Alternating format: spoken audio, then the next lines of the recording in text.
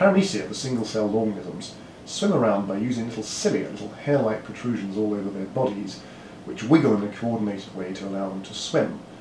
They control this wiggling by using electrochemical channels. We can take this channel over by applying electric field to the water that they're swimming in.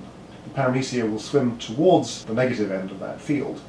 So what we have here is a stand with a little well that can hold some Paramecia, a mount for a webcam, and all of that is linked to an Ardunio, which lets us send a controlled electrical current to 4 electrodes mounted on the stand. So first, let's take some Paramecia and add them to our stand. We can then take a cheap brain sensor from a kid's toy, hack it so that the output of the brain sensor goes to the Ardunio. So now, when we put the brain sensor on and wire ourselves up, we end up with mind-controlled microbes. Right now the Paramecia are swimming around more or less randomly because there's no electrical current flowing.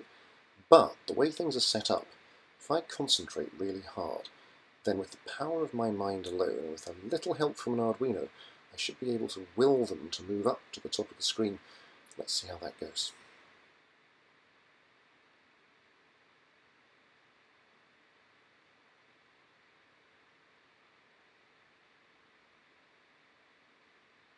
And there you are, mind-controlled microbes.